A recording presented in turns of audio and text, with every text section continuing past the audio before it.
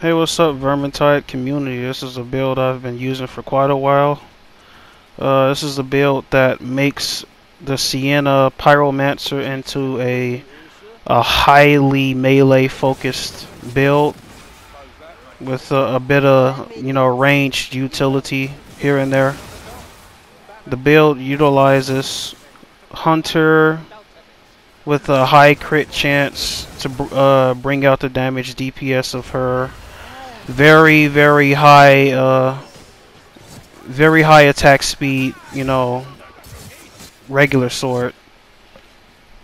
The basic sword that she has a very high base attack speed compared to her other weapons, so this was one of those optimal weapons to use for this build aside from the flail. This build uses swift slaying with a crit chance on the sword, crit chance on the staff, crit chance on the trinket, as well as Self Spire. What was it? It's the ability that gives you extra 5% crit chance when taggable enemies die. But I'll put up the abilities on screen. Well, you probably saw the abilities on the screen before the main video started. But yeah, you know the name of that talent point already. Yeah, I wasn't really being too serious in this run. I was just trying to see how much fun I could have with the PS4 gyro aim at that. I play this game on both PC and PS4. The reason I'm not recording this on PC is because I haven't leveled up all the characters. I haven't leveled up all the characters on PC because it's hell of a grind leveling these characters up. I still haven't leveled up Corellian on the PS4 version. All the other characters are level 30 besides Corellian. But yeah, guys, this build gets pretty fucking crazy. Just make sure that you guys are making sure that you take advantage of the Hunter trait on her staff. So essentially, with your high crit chance while you're on high overcharge, and also high attack speed on high overcharge due to her trait, you can really basically have an extra 25% damage on any enemy type that you want for the duration of the Hunter. You just have to reapply it here and there based on which enemy type that you want to clear out. So essentially, you can just throw a barrage at a armored enemy, throw a barrage at a infantry type enemy, so you can gain your extra 25% damage increase due to Hunter. It gets pretty fucking wild. Pretty fucking wild. This is on Legend. Also, Empire in Flames Legend. I think I'll just add a little clip to show me going into this level. I clipped the intro out of it, where you're just walking and not doing nothing. I should just include the part where I queue up. So I'm going to make sure that part is in there.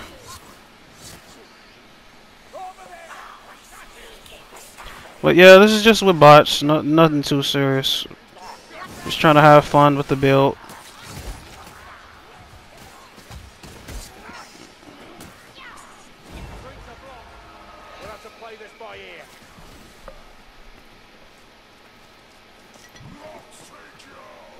Yeah, I'm not really going for any grams or tones. Just trying to clear the level. See how easy it is for this particular build to handle clearing a level on Legend.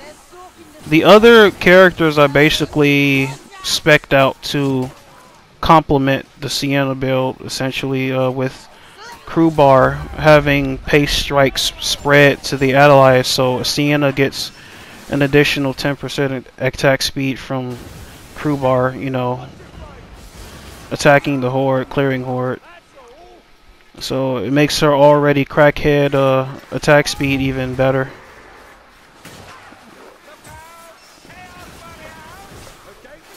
I don't think I was able to quite apply the hunter perk to this horde right here, this patrol.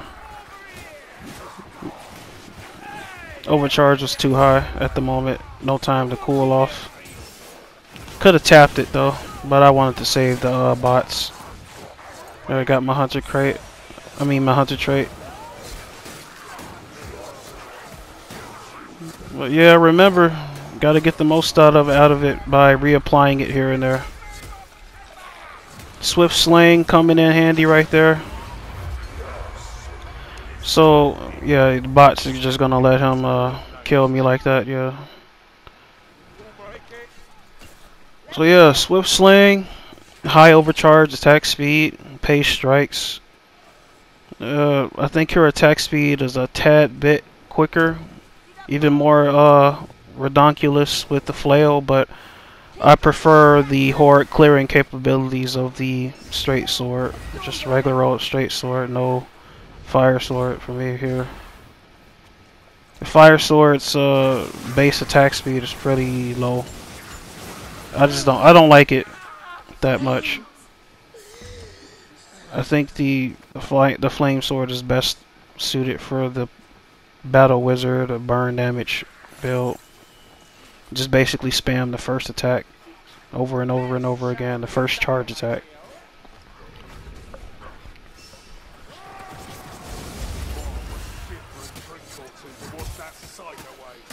And I think it's absolutely crazy how many criticals you hear Sienna dish out as you're swinging the sword. It's just so, it feels so good. This build feels so damn good to play. Makes Sienna feel like a damn badass. Straight badass when it comes to the melee. Her melee usually isn't that great.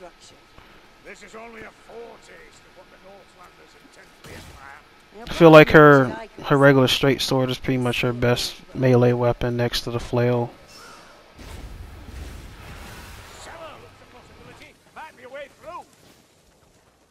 Okay guys, so for this part here I was trying to see if I can aggro the boss that was outside of the map, so I can actually test this build out on him, see how much I can fuck him up. But you know, I wasn't really able to. Actually, never mind. It wasn't that I wasn't able to. I wasn't able to maneuver into this tight space with him being stuck in here. Wasn't able to appreciably test out the abilities of this build because the boss got stuck up in this little super tiny tight space, you know, with the fucking throw up in there and all that shit. You know, as you can see, I'm being fucking hit in the back right when I'm trying to blast them up in the face and shit. It always happens like that. If you gotta arrange anything and you're holding off for the boss, about to fuck them up with your range shit, there's always gonna be some little enemies coming up behind you somewhere, some kind of way that ruins your day. You know, it ruins your ass whooping that you was gonna give the boss. And as you can see there, I didn't even get to damage him with the burning head because he went into the invincible animation. But yeah, that's enough for that bit there. I wanted to see if I could, you know, see how much DPS I could dish out on the boss, but nope, I was thwarted. Yeah, just gotta remind you guys, this is me using PS4 gyro aim, because the game has this feature built into it. I wish more PS4 games allowed this or utilized gyro aim, because essentially it's the closest you can get to mouse and keyboard on console if you learn to use it really well. But right now I'm kind of I have to use a combination of stick, you know, right stick camera control plus gyro aim, because gyro aim cannot allow you to make permanent turns. You know, you can't turn fully. You'll just look back in the direction you're looking in before you move the controller to look at something. So you have to use the right stick to make full and permanent turns. You can look in a direction with gyro aim, but you cannot turn in that direction unless you turn your entire body in that direction and keep your body in that direction. But yeah, gyro aim is pretty damn fun once you get used to it. It is so fun. It makes this game a lot more interesting to play on PS4 by far. Yeah, I'm clearing them right there. You're starting to see this build shine right there.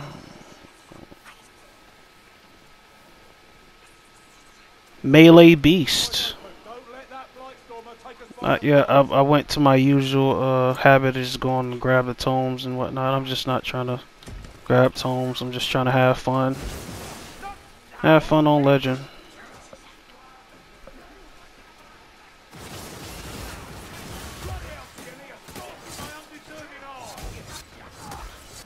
Yeah, I really hate it when my teammates or bots push back enemies that I'm trying to hit with a melee. A little kind of annoying. It happens though.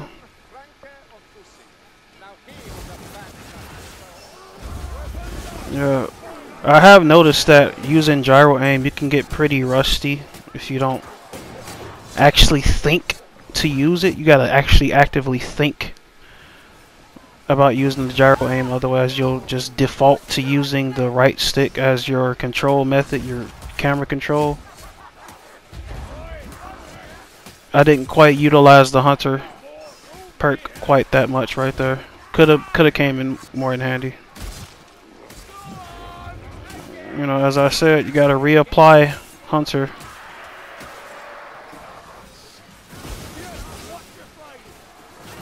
See a little arrow down there. Hunter trait applied.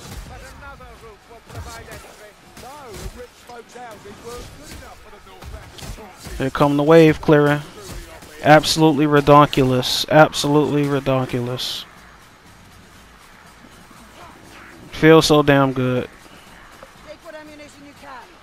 The only other build that comes close to the wave clearing, the just pure mashing, you know, the attack button melee wave clearing that this build does is low health zealot. Yeah, low health zealot Salt Spire with swift slang with claymore with his great sword and was it power versus armored and infantry and power versus race on the ranged weapon and power versus race on the melee weapon. That's with Salt Spire Zealot build. The attack speed Zealot build.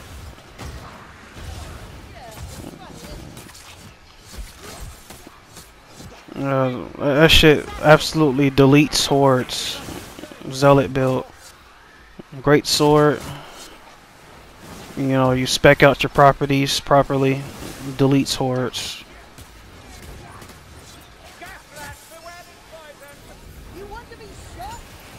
That was a great shot right there. Great gyro aim shot.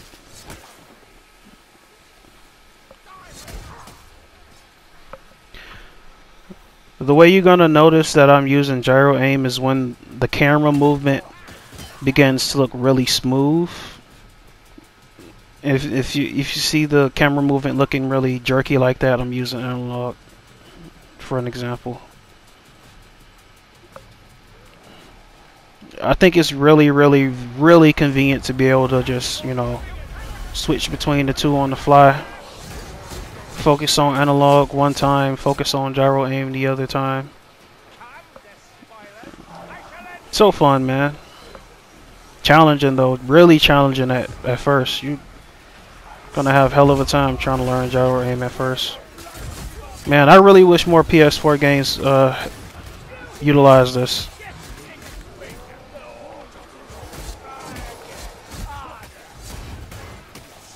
I know you can modify your PC settings to take advantage of gyro aim, but I think it's a little confusing from what I've seen. It's not really built into Vermintide 2 on PC. It's built into PS4 Vermintide 2. You know, kind of sad that I'm kind of playing PS4 Vermintide though. I think I picked this game back up because one of my friends had gotten into playing it more often. But then I had a fallout with that same friend, but I'm still playing it. It was this guy that got mad that I didn't praise him for being good with a character in Tekken when that same character needed a lot of work to be done. I mean, it is what it is. I just don't want to lie to people. I'm that guy who gives you the harsh truths rather than the sweet lies. If you ever seen that meme right there, you see everybody going to the guy with the sweet lies, you know, Stan. He's selling his sweet lies, but I'm the guy with the harsh truths over there not getting no customers. That's who I am. I mean, just is what it is. I'm not gonna lie to people like that. I don't feel right lying to people.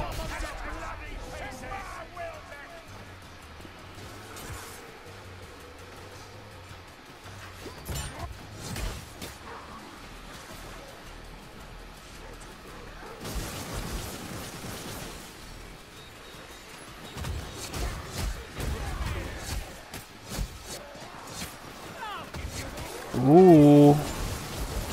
Get set right up. I love it when they line up.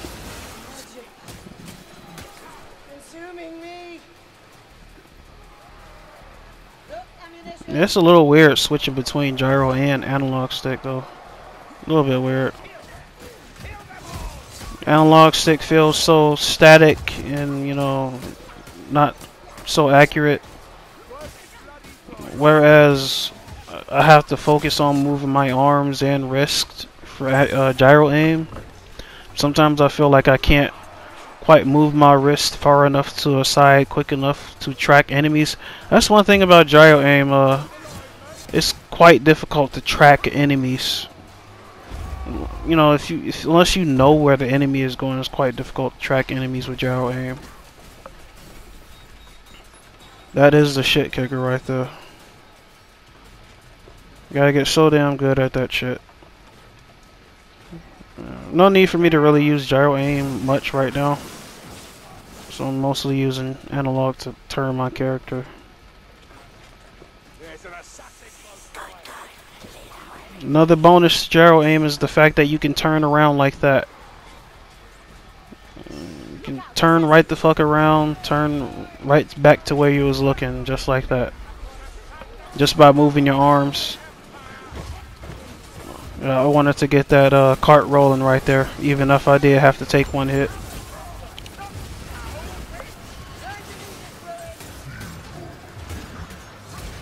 Ooh, you hear all them criticals, man? Crazy. You know, the reason I'm not using charged attacks is because I feel like if your criticals are high enough, you don't really need to use charged attacks at all. Just take advantage of the increased attack speed, and those chaos warriors is going to hit the ground pretty quick. Especially if Spire calls out his animosity. What was it, animosity? But yeah, it's his ultimate. Especially if he does his ultimate, you essentially have 80% crit chance.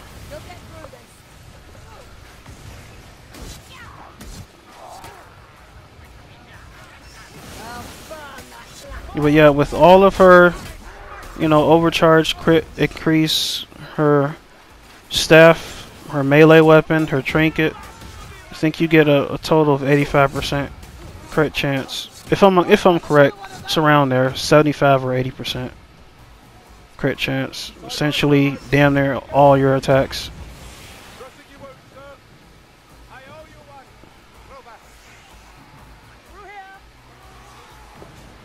Yeah, this build is so damn fun. If only you didn't have to sacrifice Volan's Doctrine to you know, use the increased movement speed, because the Volan's Doctrine really helps with the overcharge slowdown, so you can really bring out the true colors of the build attack speed. Here we go now. I knew that was gonna get aggroed. So yeah, let's make him even more crack cocaine right here. Let's make it even wackier. Absolutely crazy. Looks like I'm playing fucking Doom. This is fucking crazy. God damn. Playing Doom.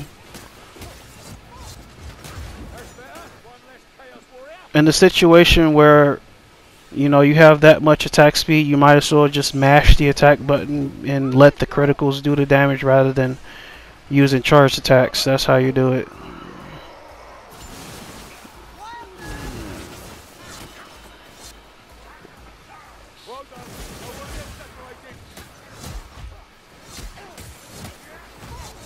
That last attack right there, the last attack of the combo does so much damn critical damage, especially if it hits their head. It does like 7,000 critical damage. Into the portal while we still can. Not the healing Sienna. That's better. Oh, there you have it, folks. Sienna cocaine build right there. Brings out the colors in their melee.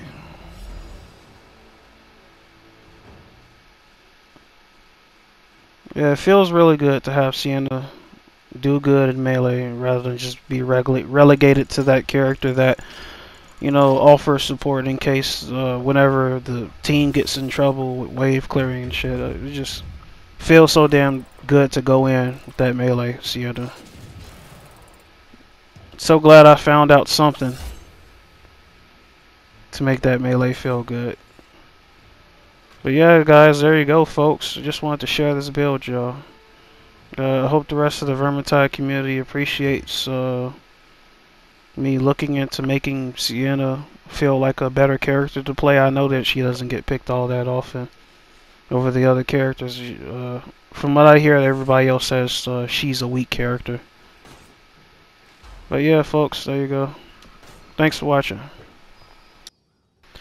Here is a quick overview of the talent points used in the Sienna cocaine build, as well as the talent points used on the bots in the session to complement the build. I hope you guys get to have some fun with this. I got some little bonus clips here on the end. Thank you guys for watching.